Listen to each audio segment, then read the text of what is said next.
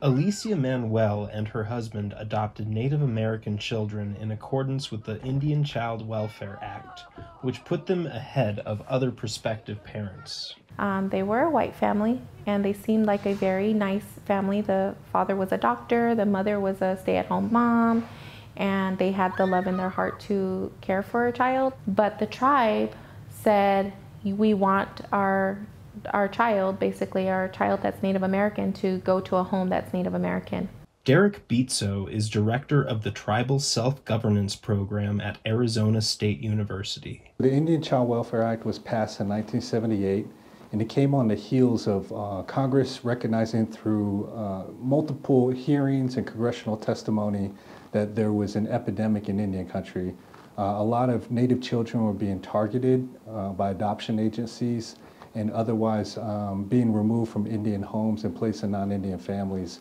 The law gives adoption preference to members of the child's extended family, followed by members of the child's tribe, and then another Native American home. Everybody wants to know where they come from. Everybody wants to know, who am I?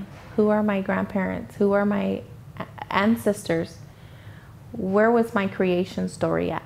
Supreme Court justices ruled 7-2 against a challenge by non-Native foster families and the state of Texas that argued the federal law discriminated based on race. Laura Pahulis has spent over a decade advocating for foster children. Like the plaintiffs in the Supreme Court case, she has questions about the law's benefit for children. I know they would love to keep the children with their own culture, and I understand that. But if there's no one to care for that child within their environment, then I think it would be a travesty for the child to not allow someone else that is willing to adopt a child and raise them in stability and give them a life free of trauma that they deserve.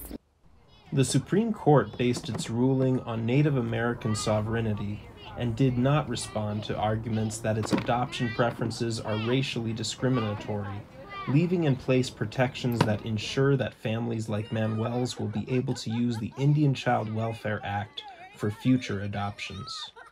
You guys tired? Yeah. I'm tired too. I can't wait to take a long nap. Levi Stallings for VOA News, Phoenix, Arizona.